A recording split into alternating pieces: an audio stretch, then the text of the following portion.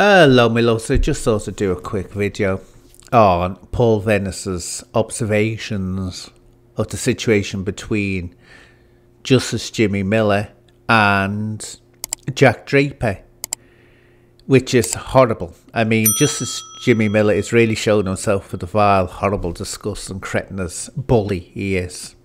But the end result is, it's not Jack Draper that is going to be damaged by this.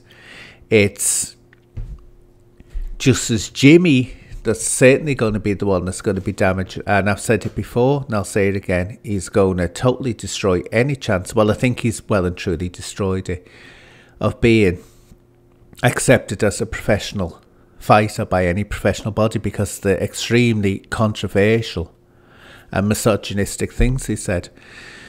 Now, Paul Venis, what he was saying, I agree with what he was saying to a point. It's like he summed up the era of Justice Jimmy siding with shadow boxer, a convicted SO, and damaging his chances with that, which I've said anyone can see that that's what's happened.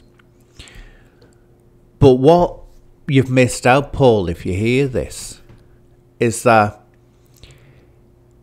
Justice Jimmy Millar didn't have shadow boxers standing next to him telling him to say the things he has said. It started off when he was on Danny Christie's live, and he started victim blaming, saying that Shadowbox's victim should take responsibility because she went to the house with him and all this business, which thankfully Danny Christie challenged him over. But it gets much worse than that, Paul, if you'd actually have seen, I don't know whether you've seen the latest video he did about, it's on Shadow's channel actually, so you may not have seen it, but you'll see it on Narrative Destroy's channel, the clip.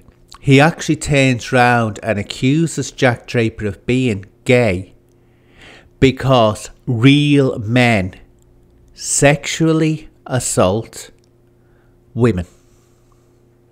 So you can't be considered a real man unless you have some way sexually assaulted a woman. Make no bones about it, that's what he's saying, and it's not Shadow Boxer that's saying that. It's Justice Jimmy Millar. So he might be nice. He might be a cool guy to go out and have a couple of pints with. He might be a good fighter. But at the end of the day, he condones abusing women. And that's all I want to say on this. I've got a longer video. It's on my members channel at the moment, which I'll put on my ordinary channel soon. But I just wanted to say that don't miss that part out, or watch the video, Paul, where he actually says it. Watch Narratives, he clips out the bit. But as for Jack Draper stands a mile above scum like Jimmy Justice Millar. And Shadow Boxer, I can assure you, he's a good family man. He's got values where he goes out and works for his family. I mean, he could only really tell now, Jack, what you should be doing is just treating them with contempt. They don't matter. But don't let Justice Jimmy off with this one.